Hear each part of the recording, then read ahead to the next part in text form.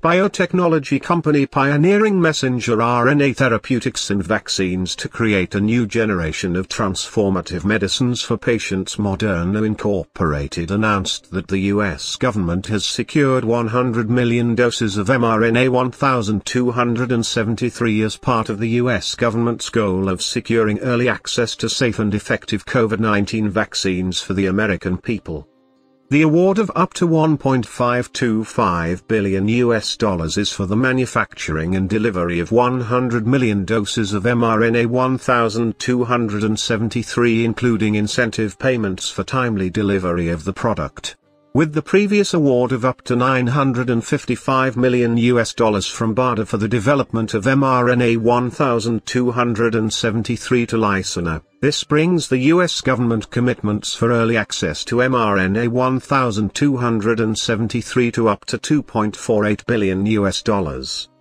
Under the terms of the agreement, the U.S. government, as a part of Operation Warp Speed, will also have the option to purchase up to an additional 400 million doses of mRNA 1273 from Moderna.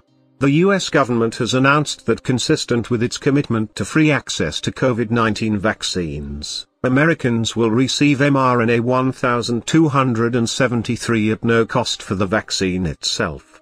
As is customary with government-purchased vaccines, healthcare professionals could charge for the cost of administering the vaccine. mRNA 1273 is an mRNA vaccine against COVID-19 encoding for a prefusion-stabilized form of the spike protein, which was co-developed by Moderna and investigators from the National Institute of Allergy and Infectious Diseases Vaccine Research Center. The first clinical batch, which was funded by the Coalition for Epidemic Preparedness Innovations, was completed on February 7, 2020 and underwent analytical testing. It was shipped to the National Institutes of Health on February 24, 42 days from sequence selection. The first participant in the NIAID-led Phase 1 study of mRNA 1273 was dosed on March 16, 63 days from sequence selection to Phase 1 study dosing. On May 12, the FDA granted mRNA 1273 Fast Track designation. On May 29, the first participants in each age cohort, healthy adults ages 18 to 55 years, N equals 300, and older adults ages 55 years and above, N equals 300, were dosed in the Phase 2 study of mRNA 1273. On July 8, the Phase 2 study completed enrollment.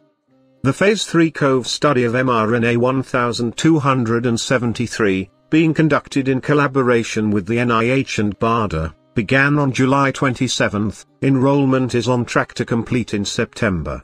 Results from a non-human primate preclinical viral challenge study evaluating mRNA 1273 were recently published in the New England Journal of Medicine. On July 14, an interim analysis of the original cohorts in the NIH-led Phase 1 study of mRNA 1273 was published in the New England Journal of Medicine. Moderna's scientists designed the company's prophylactic vaccines modality to prevent infectious diseases. More than 1,900 participants, prior to enrolling the Phase 3 study of mRNA 1273, have been enrolled in Moderna's infectious disease vaccine clinical studies under health authorities in the US, Europe and Australia.